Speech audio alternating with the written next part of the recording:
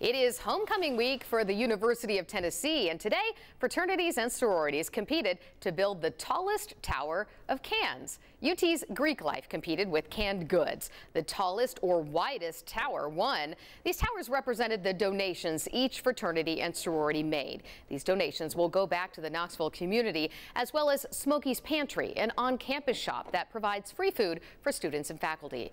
Students who took part say this is not only a great way to give back, but it also helps you make friends. Just like being able to meet new people, get close to guys that, maybe I haven't had, conversations with before, and getting to meet girls nail pie, just make friends with them. I mean, that's what it's all about. UT's homecoming week, of course, continues with some comedy shows, the Little Vol Walk, and the homecoming parade before Saturday's big homecoming game against UConn.